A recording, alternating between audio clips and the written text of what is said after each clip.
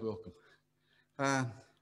We're continuing on in 2 Peter, and today we'll be reading 2 Peter chapter 1, verses 12 to 21, or 12 at the end of the chapter. Now, last week, Kevin was introducing 2 Peter, and he sort of heading it up as confirming our calling, or confirming your calling, and we said we must grow or die.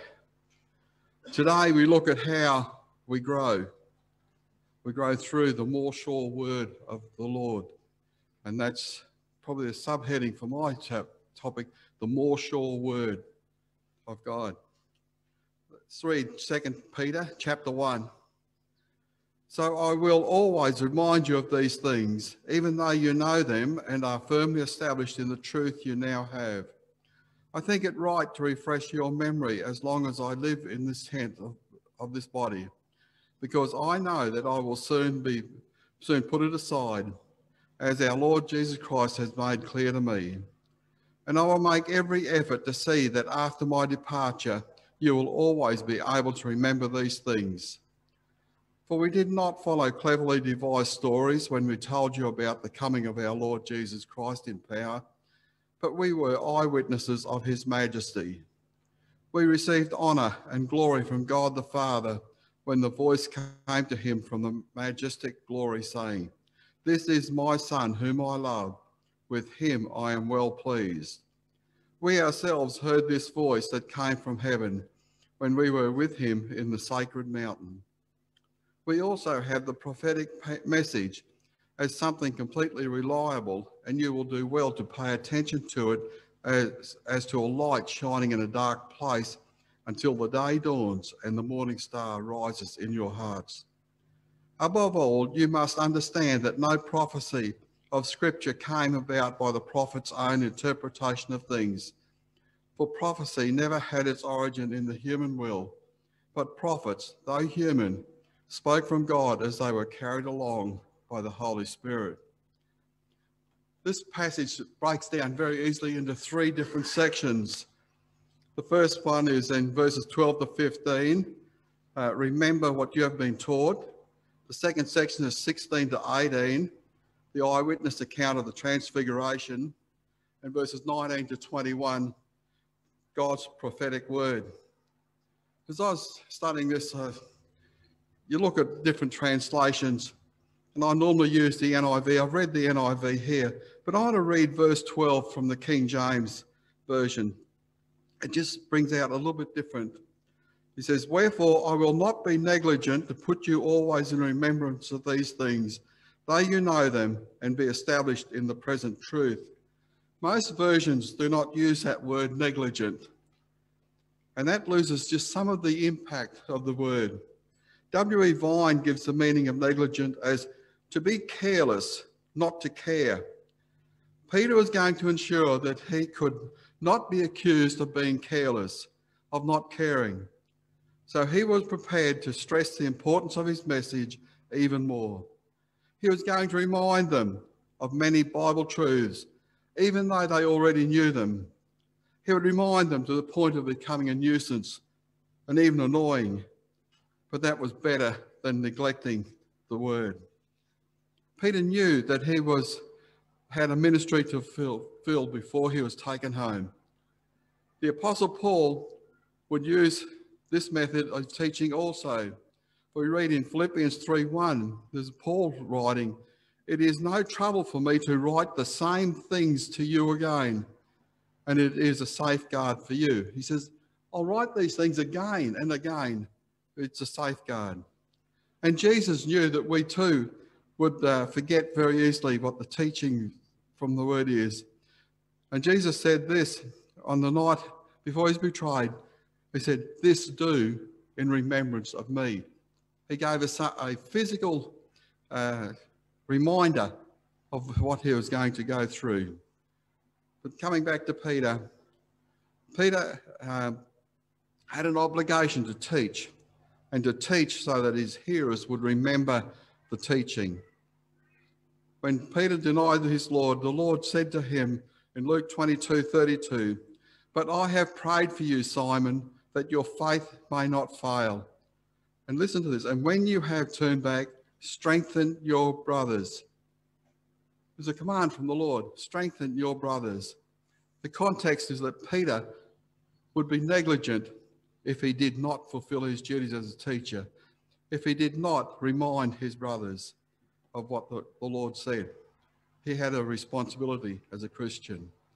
We have that same responsibility. And as Kevin reminded us last week, a constant repetition is necessary. Verse 12 concludes by saying, even though you know them and are firmly established in the truth you now have. He said, you know them. I know you know them. But he said, I'm going to remind you. There is no guarantee that in knowing the word is that you are going to remember it, and most of all, that you're going to do it. So I'm writing it down so you will have a permanent reminder. It's there for you. So Peter wrote it down so that they would remember it, and it wouldn't be misquoted either once it's written down. And he says, if they didn't write it down, they had to pass it down, word of mouth. Now, I don't know if you've ever been to a party game where they have the, game gossip, I think it's called, and you pass this message down one to the other, and you see what the end story is. It changes dramatically. A lot of the time it doesn't sound anything like or even look anything like what it started. But I remember reading about an incident during the First World War, and the battles going on at the front line. They had no telephone, they had no radios, they had no, the only means of communication was to say, hop on your bike and run back to headquarters, give them a message. And so they sent a messenger back to headquarters. The message was this: please send reinforcements, we're going to advance. The message that got through to headquarters was, please send 3 and 4pence, we're going to a dance.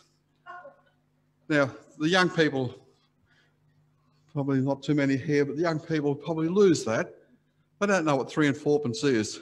It's the days of the old pounds, shillings and pence. There was 3 shillings and 4pence. But the message got changed. And so it is, we need to make sure that the message is sure, that it is pure, that it is truth. And so the message is passed down, or more fully, it is given to us in God's word. So now Peter knew that he was going to die very soon. The chances are he was probably already in prison when he wrote this, and he was on a death row, and he would soon die.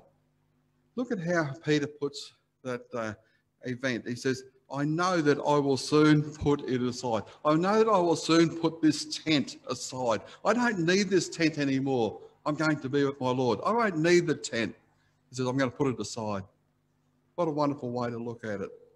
And so Peter was looking forward to being with his Lord, and he was prepared to die. But before he dies, he says, I have to be faithful and true. I have to do what God has told me to do.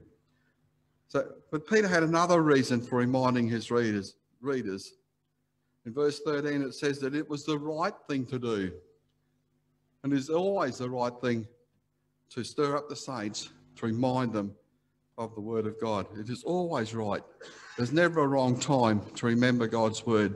There's never a wrong time to quote God's word, to use it. Peter wanted to remind his readers of what God expected of them. He knew that by writing them down, they would have a permanent record, and they would not have to rely on the message being handed down by word of mouth. He knew that he was going to die soon. It was God's word would live on. Men die, but God's word is everlasting. Praise God. He wanted to ensure that they would always be able to remember these things. And we have that record today for us to learn, to remember. And we praise God that he's passed it down to us in this way. And we can remember them. Peter says in verse 15 that I will make every effort.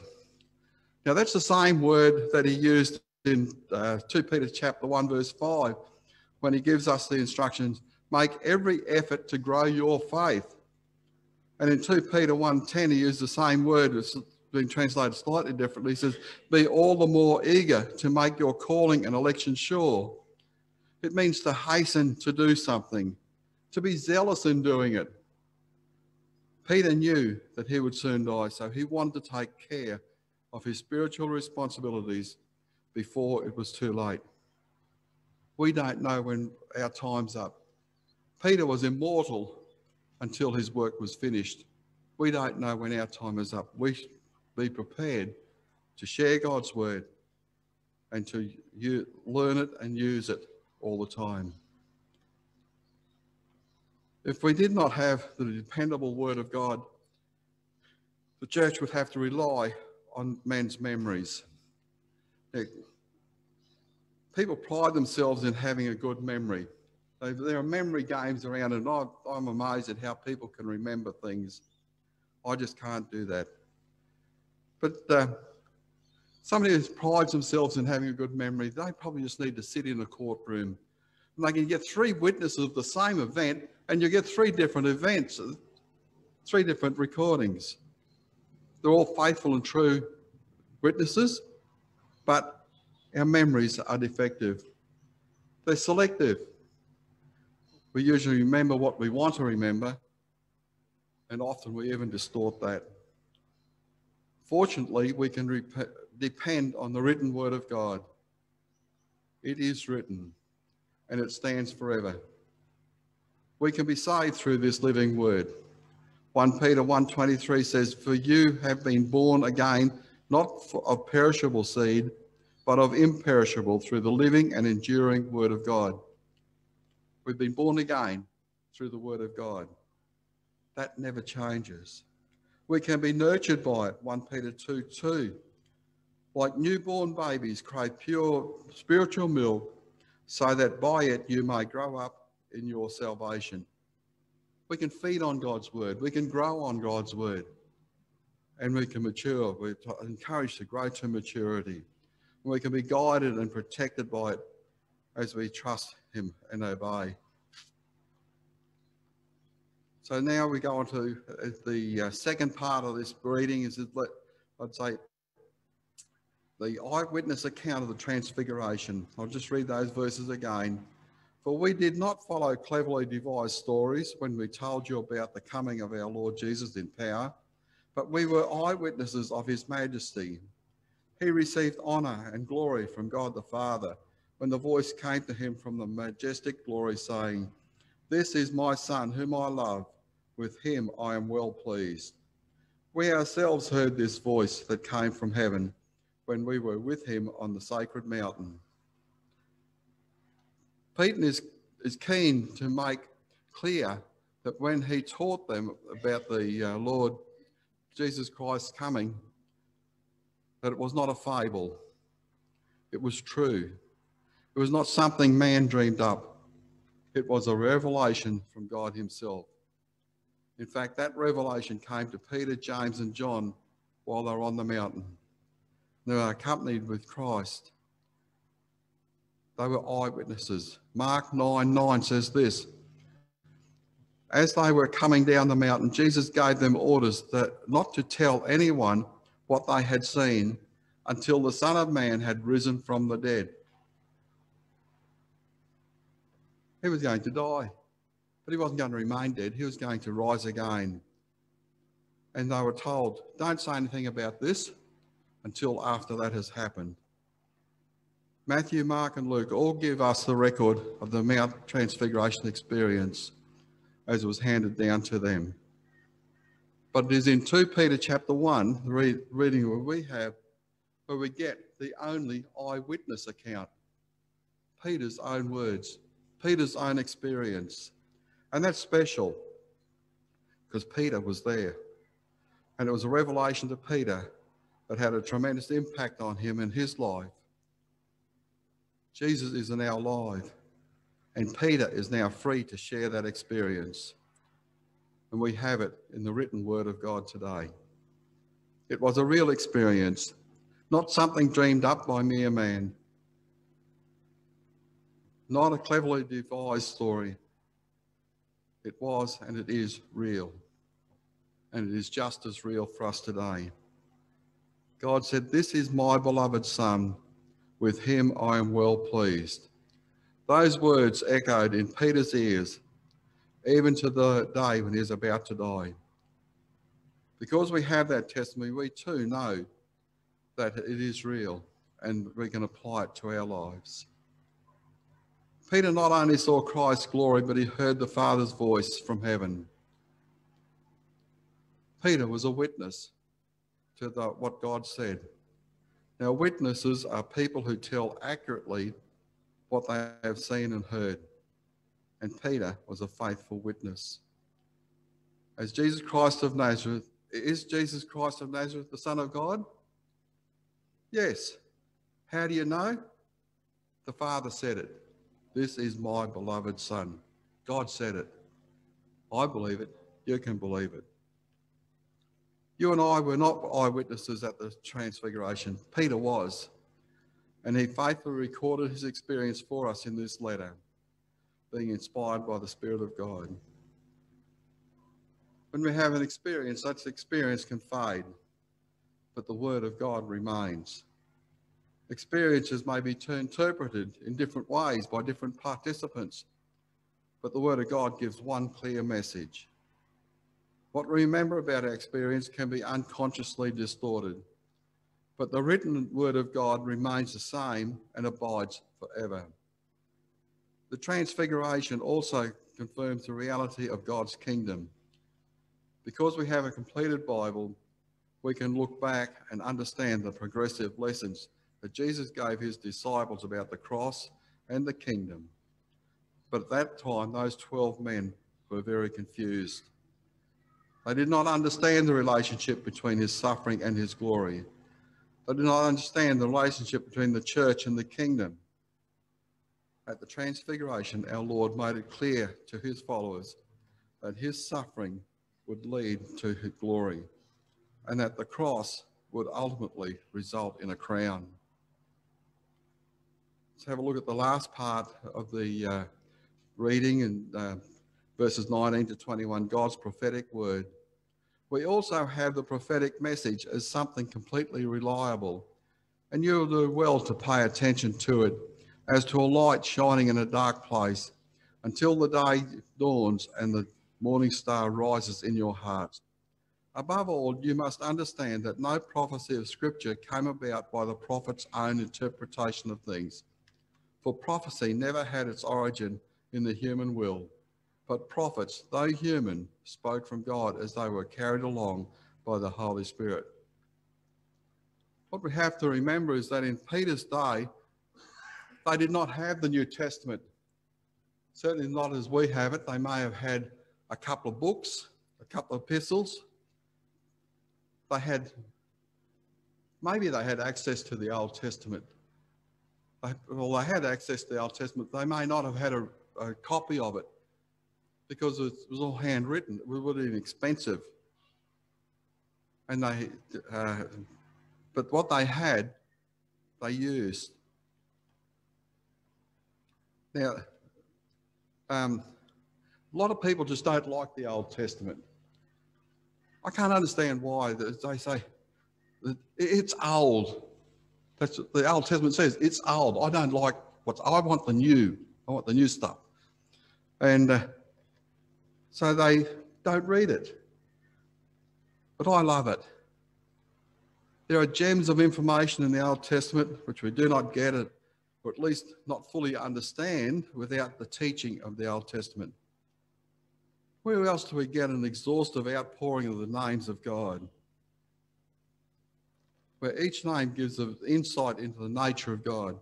Names like Jehovah Jireh, God is my provider in Genesis 22:14, or Jehovah Nissi, the Lord is my banner in Exodus 17:15. Jehovah Shalom, the Lord is peace in Judges 6. Or Jehovah said, can you? The Lord our righteousness. We just don't get that in the New Testament. We get references to righteousness, we get references to peace, but we don't get God is. And that's a big difference. And that one good reason to read the Old Testament, because we can learn about God and the nature of God. I love to read in the Old Testament how the Holy Spirit spoke to men, holy men in the past, and told them of the coming world events. Things like a son being born, who would be a prince and a saviour and a king. As we read the Old Testament and see all the prophecies concerning Jesus' first coming being fulfilled, then we can face tomorrow confident that the prophecies written concerning Jesus' second coming will also be fulfilled. But to know that certainty, we need to know God's word. We need to read it, to study it. Peter could say with full assurance that the prophecies of old came from God through the Holy Spirit. While men wrote down those words, it was God who inspired them. It is God's word. Therefore, we must study it to be approved workmen. Verse 19 says, the prophetic message is completely reliable. Or as the King James Version says, it is more sure. It appears that Peter may be quoting from Old Testament sources when he refers to the more sure word. For example, in Psalm 19:7, the testimony of the Lord is sure. In Psalm 93 verse 5, thy testimonies are very sure. Psalm 111 and verse 7, all his commandments are sure. But Peter takes it a step further. He said, it is more sure. God inspired the word. Therefore, it is trustworthy and reliable. It is more sure. The other way to say that is that God's word is truth and that we can rely on it because it is truth. It is God's word. God said it. I believe it. The Transfiguration experience verified the prophetic promise. The false teachers would attempt to discredit the promise of his coming. And we're going to see that in chapter 3 of 2 Peter in a couple of weeks' time. But the scriptures were sure. They were completely reliable. For after all, the promise of the kingdom was confirmed by Moses, Elijah, the Son of God, and the Father. And the Holy Spirit wrote the record for the church to read. Psalm 19 verse 7 says, the law of the Lord is perfect, refreshing the soul. The statutes of the Lord are trustworthy, making wise the simple. The law is perfect and they're trustworthy. We can really trust God's word.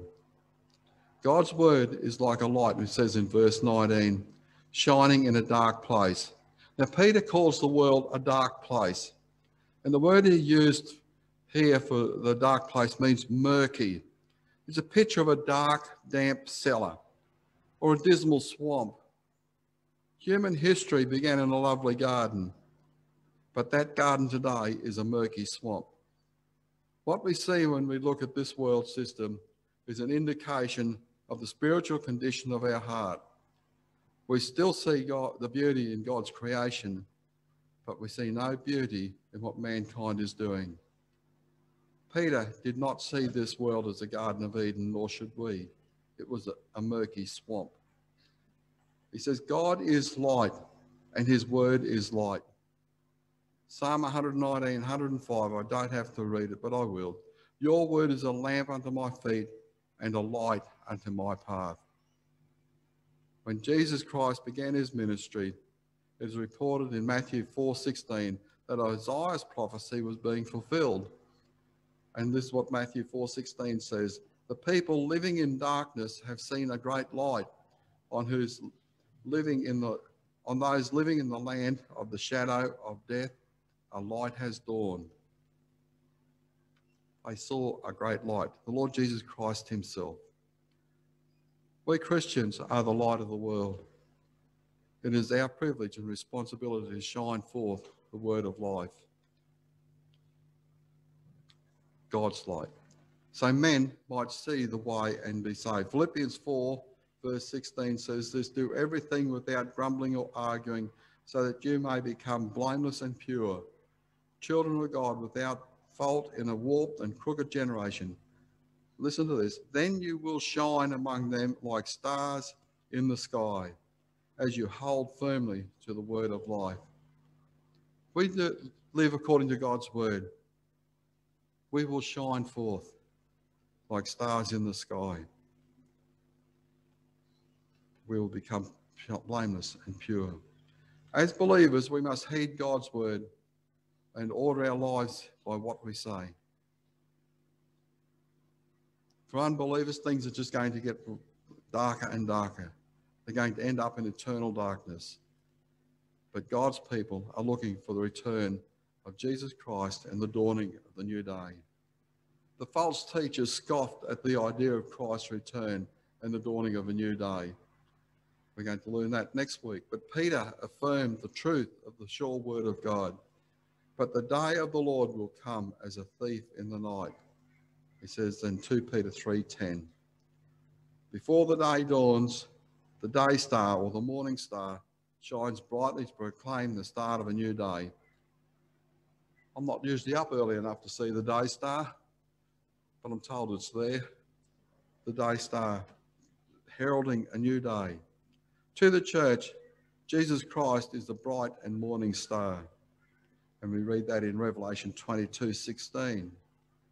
The promise of his coming shines brightly, no matter how dark the day may be. How thankful we ought to be for God's sure and shining word, and how we ought to heed it in these dark days. Verse 20 says that no prophecy of Scripture came about by the prophet's own interpretation of things. It is the Spirit's given word. It is the God-inspired word. And there are two very important scriptures confirming that the word of God is inspired by God. There's this one, verse 20, and there's one in 2 Timothy chapter 3, verse 16. All scripture is God-breathed and is useful for teaching, rebuking, correcting, and training in righteousness. It's confirmed that it is God-breathed. Peter declared that the scriptures were not written by men who used their own ideas and words, but by men of God who were moved by the Holy Spirit. The word translated moved means to be carried along as a ship is carried by the wind. They went where they spoke as God told them to. They weren't in control. God was in control. And in chapter 2 next week, we'll be learning more about the false teachers. And Peter is preparing us for that teaching. He's preparing us on how to be alert and defend ourselves against false teachers. Peter is refuting the doctrines of the false teachers. They taught with fabricated stories, fables, fairy tales. They twisted the scriptures to make them mean something that was not intended. And in so doing, they lead many astray. Peter is preparing his readers for the next chapter. Beware of false teachers. Now, I don't want to take away from the message next week, but I just want to say this, that the best defense against being trapped by false teachers is to know God's word. If we study God's word, we will know false teaching. And that is exactly what Peter is stressing here today. Read the Bible. Read the Old Testament. Look at the eyewitness accounts we have in Scripture. Consider the prophecies of old and the fulfillment of so many of them so far. God has given us his word so that we will be encouraged by it. But we have to read it. We have to study it and apply it. I was reading in a book that was written about probably 60 years ago about a Christian in India. And he was telling his friend about a great revival they were having. And he said in his faltering English, "We are having a great revival." Not a bad idea. The church needs to be rebibled. May the Lord start with me, with each one of us here today. Let's study God's word. and let it shine through us. Our God and Heavenly Father, we thank you for your word, your sure word. We thank you that it is trustworthy, that we can rely on it. And Lord, that you'll help us to interpret it with your Holy Spirit through us. Lord, thank you for your opening your word today. We thank you that we can learn from it, be nurtured, and we can grow to maturity. Help us, Lord, to do that, and help us to be lights shining in this dark world. In Christ's name, amen.